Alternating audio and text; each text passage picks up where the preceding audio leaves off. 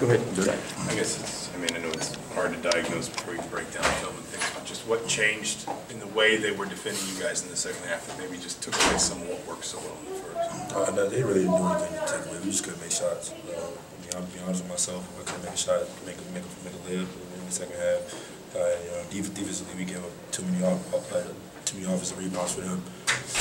If you had the second half to play over, would you still go for that many shots, or would you maybe go with some more trying to get it to Trace or Race? I mean, I was getting downhill, and that's my game, get downhill for this team and make plays. Xavier, how frustrating is it that these free throws continue to be an issue for this team? I mean, it's something that we work on. I mean, we're going to get better day by day. We just can't dwell on this loss. It's a long season. Why do you think that you guys' offense really kind of disappeared there in the second half? What do you think the big issues were?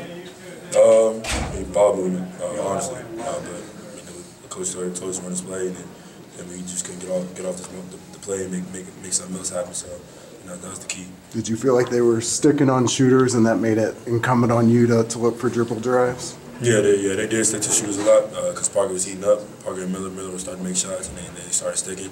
But as a leader of this team, a point guard of this team, I take credit of this game.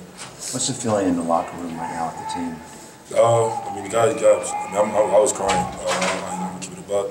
But I mean, the guys are down. But I mean, we just lost in the season. We got to beat the next one up. Did you guys know you hadn't won in here since 1998 and lost 18 straight coming in? Yeah, we did. We did know that. Did that play anything into it in the second half or anything? I mean, we came out. I think that's the reason why we came out with juice. We came out with a lot of fire because we usually start off game slow. But in the second half, we slowed down. But we got to learn to keep the fire on the gas. All right, X. Thank you. Thank you. Thank you very much. Appreciate it. Is that it, JD? Yeah.